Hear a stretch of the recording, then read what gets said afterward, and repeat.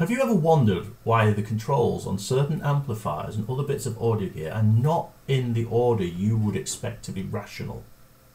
Such as, for example, this MESA Boogie here, which has treble, then bass, then mid?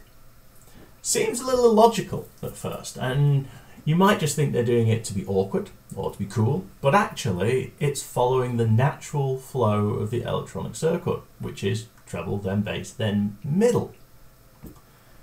The reason for this is that the longer paths, if you have to jump back and forward, adds noise. It acts like an antenna. Every length adds more noise. We want short pathways with our circuits, and we'd like everything to be in the order it has to be in as close as possible. It's not always possible, but if we did treble, then middle, then bass as what might seem logical on paper, actually we'd go into the treble and then jump across over to the middle control and then bounce back to the bass control on the circuit in order to have the controls on the front. So we can't really win. And if we have a look using this particularly cool little tool here, you will see that the Marshall circuit, typical Marshall circuit, is indeed, signal comes in at the top left, that's this squiggle. It comes into the treble, and then there's the bass, and then there's the mid. That's how the circuit works. In the Fender case, again, treble, then bass, then mid. Now, there are more complicated ways to do this, but in a simple case, this is what it is. Now, in the case of the Grand Classic, the circuit is much more complicated.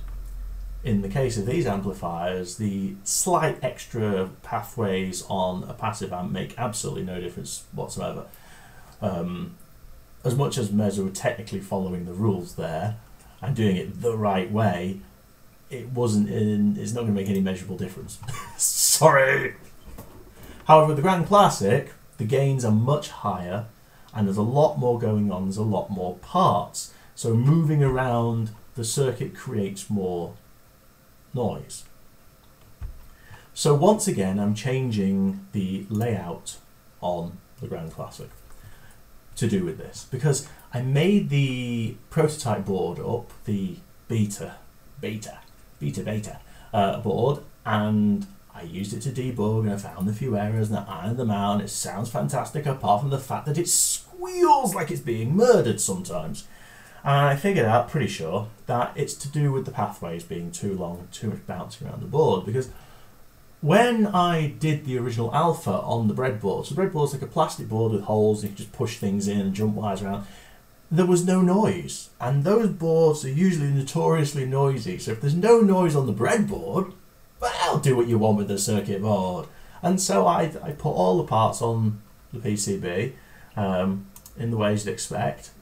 This is, here we go, it's a PCB now. I put them all on, and some of the parts, as you can see it's quite complicated, weren't where they probably optimally should be, because it can be quite hard to figure this out. I mean, obviously it's hard just looking at it, but even for me, I'll show you an example of this that you might like. So if I find a part, let's see if I can find an interesting part.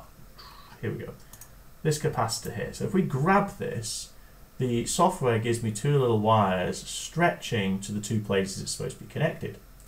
The red one is the one I've already drawn, the yellow one is the one I haven't yet drawn. And you can see that it goes near this lump here and near this little C3 here. But it doesn't have to connect there. Sometimes parts connect to multiple points, and this is where things get tricky. So if I was to put this part over here, and then say, find the nearest point, now it's connected to something else. It's now connected to C39. I didn't necessarily want that. That's maybe not the shorted path. It might be electrically correct. We stick it right down here and do it again to be more dramatic. Refresh. And now it's connected to this little green dot on the edge of the thing. Those are electrically viable. They're both correct electrically, but the one nearest the chip where it's supposed to be is going to keep the pathway short and make less noise. So I'm currently having a total rework of this board, which is what this is, and I'm not going to go into too much more, but basically I'm putting all the appropriate parts next to each other. So this chip here, which I move it around, is right underneath the amp control here, which is what it's connected to. So there's the shortest possible path for everything. This is very, very cool and very big hard work, but I think this is really the final stage. What it does mean, much like the MESA, is that some of my control positions have had to move again to optimize this. Before, I liked the idea of having the gain and level where the high and mids are, and so that's what I had. But it turned out that on the board, this meant a lot of moving around the board with the signals. The input goes immediately from the input to the, so we go from this input jack to the amp first to color and modify, then we go for the gain and level, and then we go for the EQ. And it sort of meant that we were coming down to the gain and level here in the middle, then we were moving down to a higher gain chip, then we were coming up and going down and coming down. It was a bit of a mess. So now instead, the internal flow follows the controls quite accurately for shortest path. So from the in we go to the amp control, which the chip is under. From there we go to a gain chip, which is just below it in the middle here of this is, and that is controlled by the level and gain controls, which are quite close. Technically they would have been closer if I put them where the high and mids are, but we'll come to that. Then from there it goes down, the circuit goes down, and the other chip, the third chip, is right down here because that's where the space is near the growl control, and that is linked to the mids, high, low, mid. So the signal comes in through the amp, through the gain, through the levels, through the mids, the low mids, the growl, the crunch, the high, and then back up through the relay and out. So quite a clear pathway. It's like a little cross, comes down, around and up. And hopefully that's going to solve any and all noise issues. And of course, unlike the Marshall we were looking at earlier and the Fender earlier, so this is much more complicated, and I'll show you an example of why that's such an important thing to have that additional complexity. So going back to our Marshall, if we grab the middle slider and try and move this mid control, this is the range of sweep we get. As you can see, there's not a lot happening there. It goes from slightly scooped at max down to moderately scooped at min. So we haven't got really full, what we call full range control. And same with the other controls, like the bass control just sort of does this. It just changes, just sort of changing the frequency and the cut. They're not really, no.